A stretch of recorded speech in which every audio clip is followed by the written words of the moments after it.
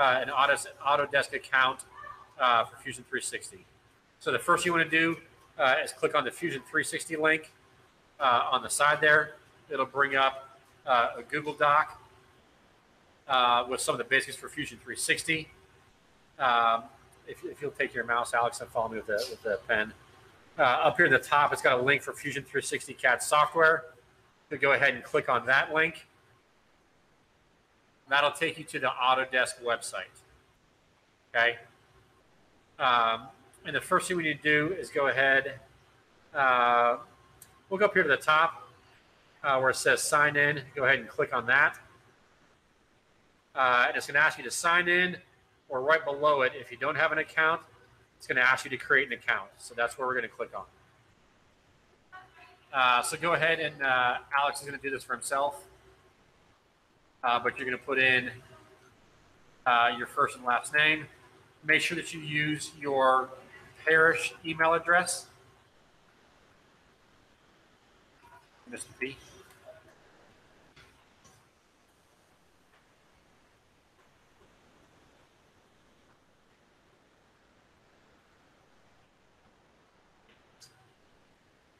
Always helpful to spell your first name the right way.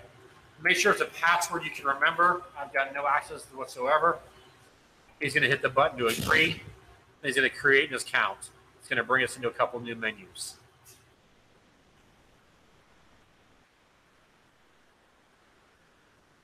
I would uncheck that. I don't want marketing to use. All right, go ahead and hit done. Okay, so now it's going to bring you to this page. It's got this black box that says get started. He's got an account, but it needs to, says we still need to confirm your eligibility for educational access.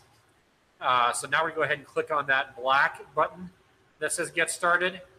It's going to ask him to sign back into his account that he just created. Don't perish. Misspelled student.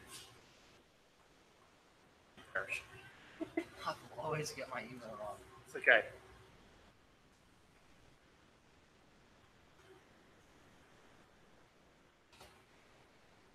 Okay. So now it says verification required. This is the first part of it. It's going to send an email to his student account. So he goes back there and does the verify email. So that's the first step. That's the easier one. Okay. So you can go ahead. It kind of took him back to this page. We can go ahead and close out of this page. Go back to the page you're on before.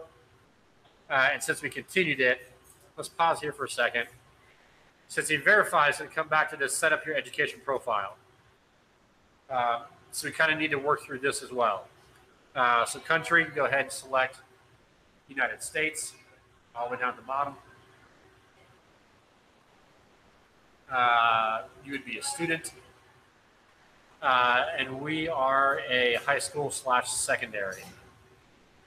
Put in your date of birth. Make sure it's your correct birth. Don't just make something up. And go ahead and click next. If you start typing parish Episcopal, at some point, keep going. There you go. You can click on parish Episcopal. Go ahead and click the top box that says architecture, engineering, construction, and then enrolled from. If you're new to parish, just do whenever you came. If you have been here for a while, just do when you got to the upper school, so your freshman year. So you can do August. What year are you in? 2024. So you're a freshman? Yeah. Okay. So since Alex is a freshman, he enrolled in August 2020. He's going to graduate in May of 2024. So we go ahead, hit next. It's going to say continue, and it's not really being honest with you because it's going to ask you to verify again. Okay, so once again, brings us back to this page. It says we still need to confirm your eligibility. So click on that Get Started one more time. Okay. Make sure that everything looks good. He's going to go ahead and hit confirm.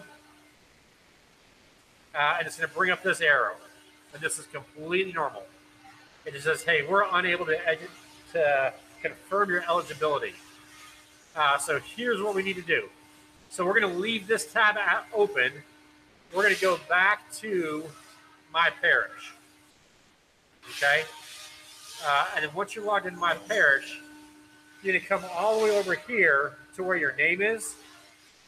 And you come down to where it says Files and Forms. Brings you up. You're going to check the box for Show Completed Forms. And then you're going to scroll all the way down to the bottom to this most recent one that says U.S. Behavior and Academic Expectations.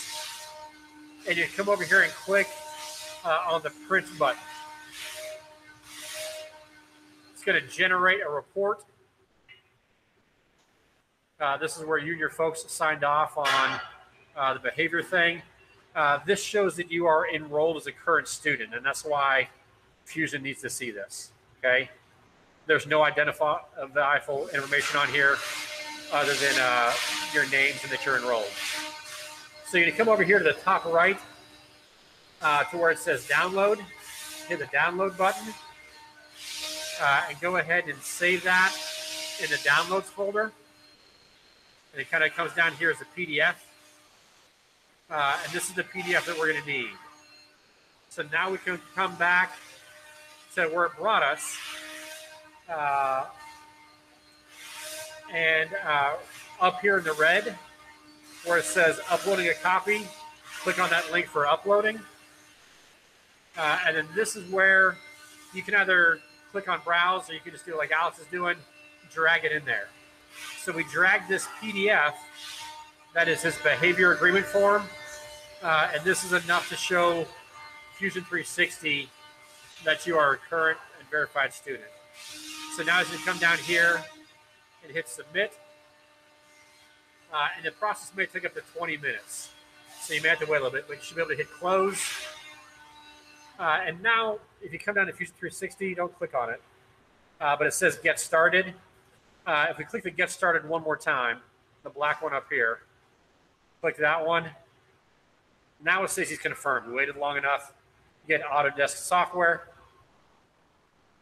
So now instead of saying Get Started, now it says Get Product. So what Alex is going to do is go ahead and click on Get Product, click Access, and it's going to start downloading the Fusion 360 information right here. This isn't his actual laptop, so we're going to stop right here. But on this point on your laptop or your device, you would go ahead and click Open or Install, double-click it, and it's going to download and install Fusion to your machine. You know what? One process right there. Let's go ahead and do it. Go ahead and click, click Open. It is kind of a long, tedious process, which is why I wanted to have a student demonstrate what it looks like from the student side of things. Depending upon your Wi-Fi speed and your Wi-Fi setup, it may take quicker or longer for all this to happen. But I have already shared the CAD CAM folder with Alex through Fusion on my side.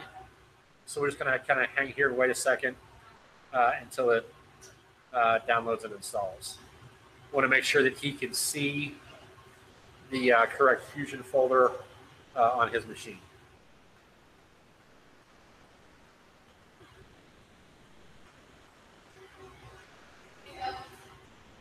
Okay. We'll let this keep going to set up. You want to go ahead and log in. Alex is going to go ahead and log in on his own laptop.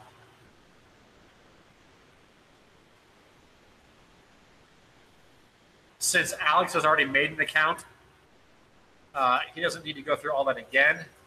On his laptop or on a different laptop you have at home or on a desktop at your home or a different machine somewhere else, all you should need to do is to come back to this Fusion 360 CAD software, click on this link again, and when you log into your account, you should already have access. So it should go a lot quicker the next time you need to install it on a different machine.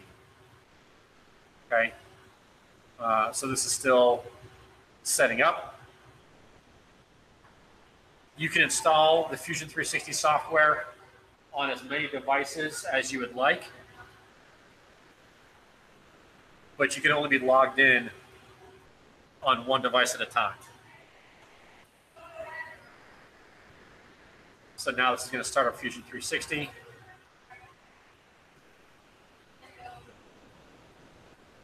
Since this is his first time, it's going to ask him to sign back in. So I'm going to ask Alex to come back up here for a second.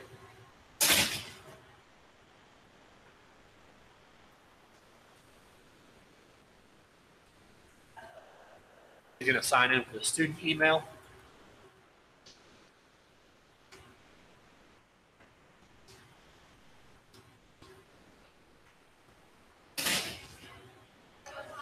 Alex, you stay here for this. Or I can do this.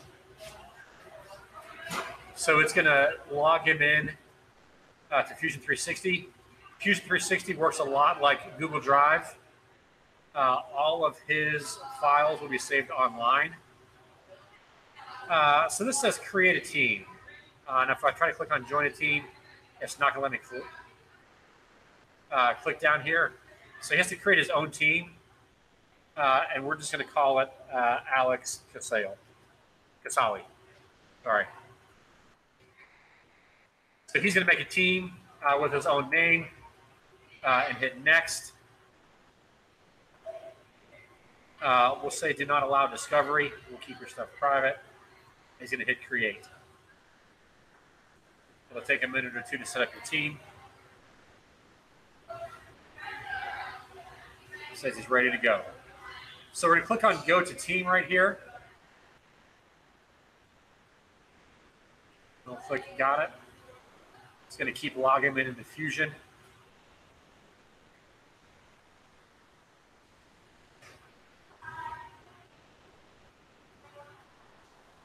Okay. Go ahead and close out of this box that says refer a friend. And what we're going to do is come over here to the left-hand corner where it says show data panel.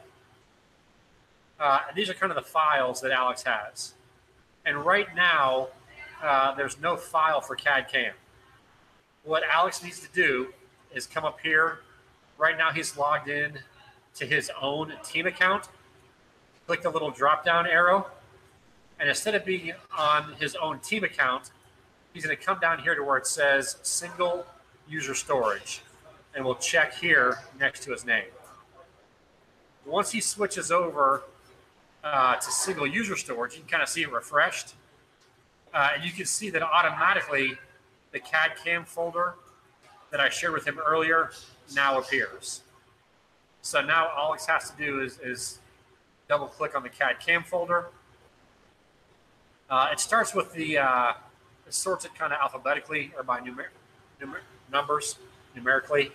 So we're going to click on the gear setting and do sort by last updated. That way the newest stuff is at top. He's going to click on B2 try to, and Alex is going to click up here, and he's going to make a folder for himself. And this is where Alex is going to do all of his work. Go ahead and hit enter. And Alex has made his own folder in the 2020, 2021 B2 try to folder. So this is where all of Alex's work will be stored and saved. He can get to this work from any computer that has Fusion saved on it. So this is how you go through, create your account, get verified for your account, download and install it, and then create your own folder with your name on it inside of Try2. Okay, so we'll go ahead and see if we've got any questions.